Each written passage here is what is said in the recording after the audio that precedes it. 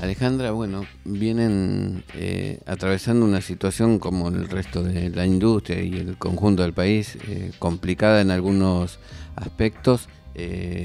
¿Cuál es la situación nueva, digamos? Porque sabemos de un adelantamiento de vacaciones. ¿Es así? Sí, en la empresa Badisur.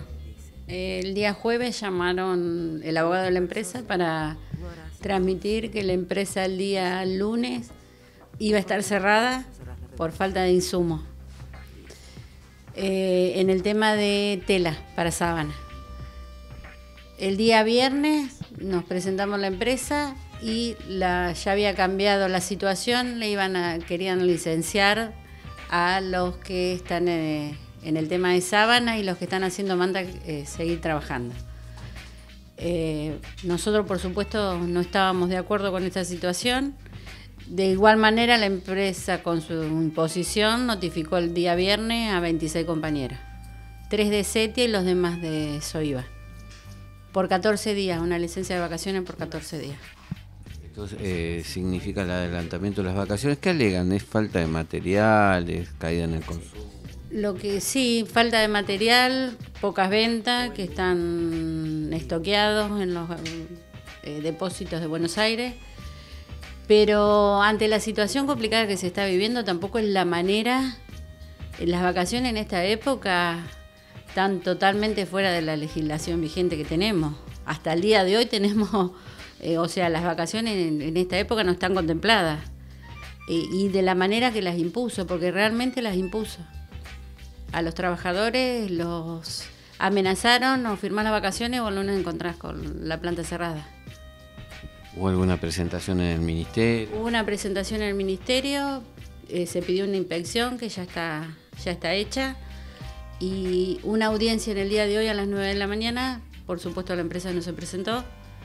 Los trabajadores mandaron un telegrama rechazando las vacaciones y en los próximos días van a llamar otra vez a audiencia.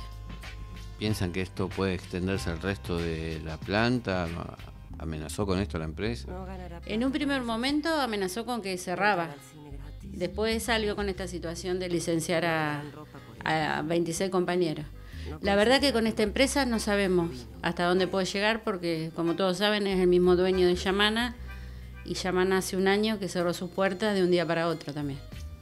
Una empresa que continuamente tiene inconvenientes y aparece con medidas de este tipo que perjudican a los trabajadores. Es una empresa que vive generando conflictos. Es una empresa que no está pagando el refrigerio ya de hace varios años, que tenemos un juicio que tampoco la justicia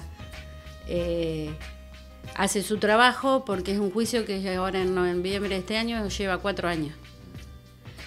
Es una empresa que no está pagando el aumento de paritarias 2017 porque no está homologado. Tenemos en contra de la justicia, tenemos en contra de los funcionarios del Ministerio de Nación, los trabajadores, que sabemos que cuando discutimos paritaria nunca se consigue, nunca pasamos sobre la inflación que se está viviendo día a día, y encima se dan el lujo los funcionarios del Ministerio de tomarse su tiempo y no homologan un acuerdo que ya estaba pactado en julio de 2017. Así que los trabajadores de Badisur hasta el día de hoy no lo están cobrando. O sea que es una empresa que no cumple con nada de las leyes que tiene que cumplir una empresaria. Espera que en este caso el Ministerio tome las medidas que debería tomar.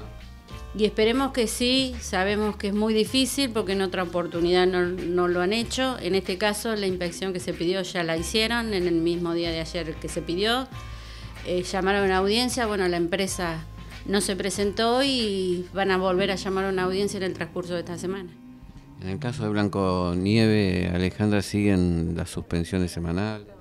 En el caso de Blanconieve sí, es una semana por mes durante 4 meses y también es una preocupación muy grande porque en este momento los compañeros están trabajando en la planta, digamos, porque están sin insumos. En el caso de Armavir también tenemos un conflicto porque la empresa no ha pagado el premio semestral, que debería haberlo pagado el día 16 de abril. Hasta el día de la fecha no lo ha pagado, así que esta tarde también a las 14 horas tenemos una audiencia en el Ministerio de Trabajo con Armavir. O sea que estamos pasando una situación complicada del sector y los empresarios aprovechándose de la situación que se está viviendo. bueno, seguramente desde el SOIVA en alerta y atentos a lo que pueda suceder. Sí, por supuesto. Estamos viendo el día a día y ver qué acciones vamos a tomar de acá en adelante. Muchas gracias. No, gracias a vos. Con este poema no tomarás el poder, dice.